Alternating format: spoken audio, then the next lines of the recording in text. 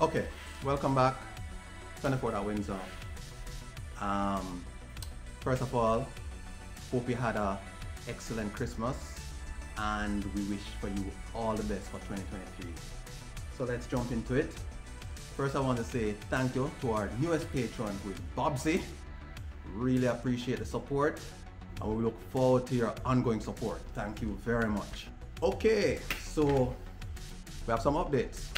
It has been 1 month now since we have installed the Starlink and we are ready now for moving back out to 24 at Windsor, spending more time there and getting some stuff done.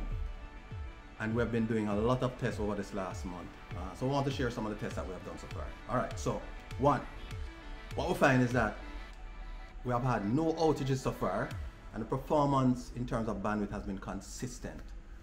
We're getting, depending on where we are and how far we are from the router, we're getting between 40 megabits per second up to 300 megabits per second download speed, right? So the speed varies depending on where I am and how far I am from the router and how many walls are between myself and the router. The more walls, the slower the performance is. So if you're planning to use Starlink in your home and you have many rooms, then expect to see, as you move away from the room that the Starlink router is in, expect to see the bandwidth kind of fall off. It's not significantly obvious for the basic things that everybody will be doing, but you will see a fall off in performance if you do a speed test. Yeah, so we got a chance to do a bandwidth test in overcast condition. The performance was about 140 megabits per second download, which I think was good because the skies were completely covered and blocked out. So that was a good test, but we're looking forward to get some heavy rain condition to see how it affects the performance when the dish is actually being inundated by water. So we're looking forward to that. Then we did the upload test and download test and the upload-download test. Alright, so first of all, just try to upload our 500 meg files to the cloud and test what the bandwidth utilization looks like. Then do a download from the cloud to my computer, and then I did an upload and a download at the same time, right? And I think for my purposes the performance was good, and this was being done a little bit away from the router, so I was in another room and I thought the performance was good. So for this upload test, we just grab a bunch of files and drop them on a Google Drive.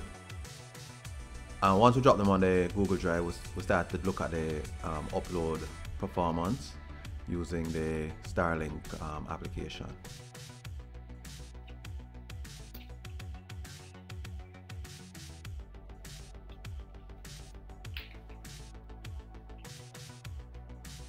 Right now we're doing upload and download at the same time. So the files are being uploaded to Google Drive, and I'm also doing a download of 2 movies from Netflix from 2 different devices. So it's just showing you what the download performance is like during that time.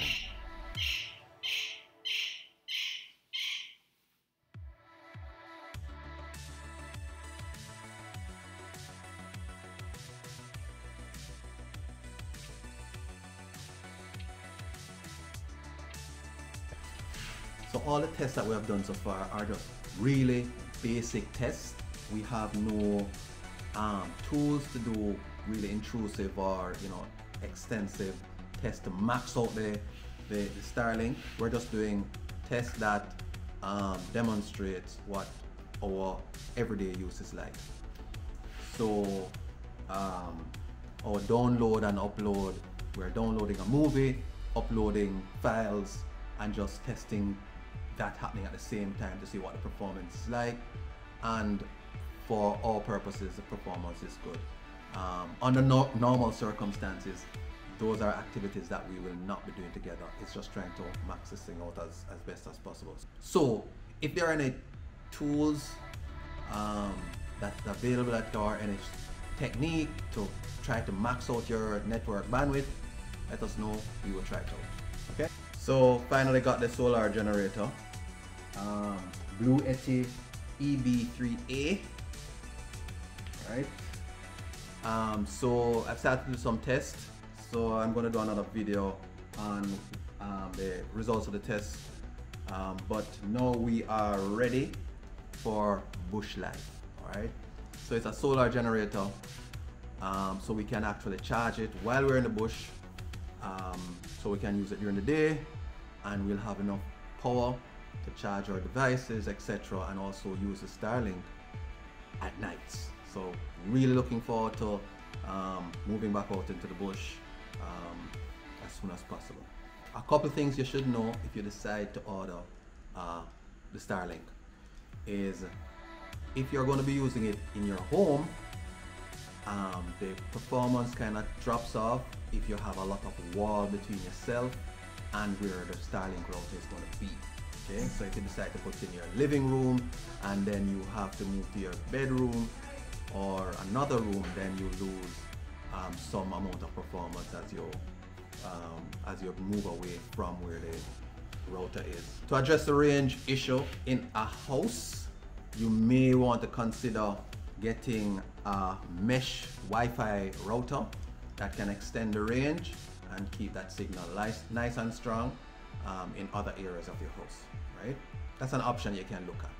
Another thing you should be aware of is that out of the box, the Starlink does not allow wired connection. So if you have a computer or a device in your home, a printer, and you need to connect it using your network cable, out of the box, there's no option to connect a network cable. Okay, so again, you will have to order your network adapter.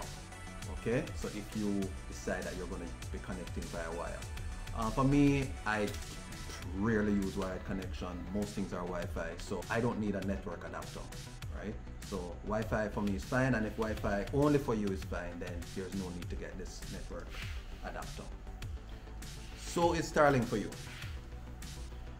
Starlink is a really good option if you are living or operating in an area where you have limited data access. So for us, we're at 24.Windsor, we have very limited access, so Starlink is ideal for our situation.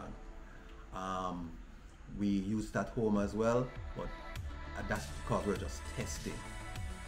If you live in an area or operate in an area where you have really good service from your local service provider, then Starlink may not be the best option. So it's really for areas where you have limited or no access, off-grid, etc. We believe that another option for Starlink is to support your, for companies, is to support their DBR business continuity strategy. So that's also something that can be considered. So you can maintain good internet access once you have power using your generator, solar generator, or as opposed to expensive satellite phones, etc. A great option for search and rescue, especially where rescue is required in remote areas where communication is still key to their recovery effort, their search and rescue effort. Just watch out for a follow-up video when we look at the Blue Yeti EB3A solar generator, where we are going to really look at some of the features and how it's going to benefit us while we're out in the bush. And eventually we'll find out if this is the best thing for us. We believe it is. Small, compact, lightweight, and charged through solar. So this is ideal for us out in the bush to keep us connected. So that's my update. Again, wish you all the best for the new year. If you haven't already subscribed, please subscribe. give us a comment, give us a like, click that alert button, and keep in touch. All right, until next time, bye.